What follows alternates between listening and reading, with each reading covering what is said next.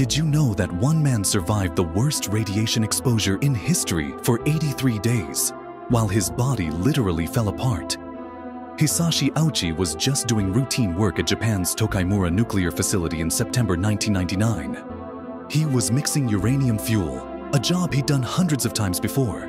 But that morning, something went terribly wrong. They accidentally created a critical mass, unleashing a blue flash of deadly radiation. Ouchi absorbed 17 times the lethal dose in seconds.